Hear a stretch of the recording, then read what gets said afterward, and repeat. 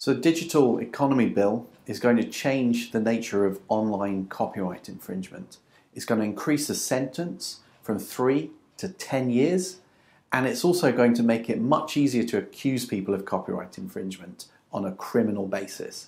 If you cause a loss, which means not paying a license fee, or if you cause a risk of loss through, for instance, file sharing, so somebody else might not pay fees, then you can be accused of criminal copyright infringement.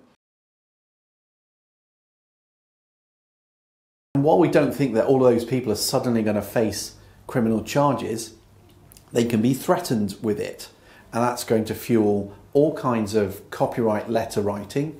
At its worst, the copyright trolls who send people invoices saying you owe us hundreds of pounds for file sharing, and if you don't pay up, we'll take you to court.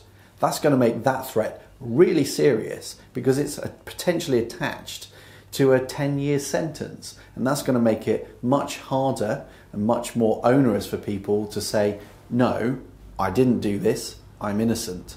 It's going to make the life of copyright trolls much easier. Parliament either needs to get rid of the risk of loss and causing loss through unpaid license fees, or it needs to put thresholds so it's really serious risk of really large amounts of money being lost.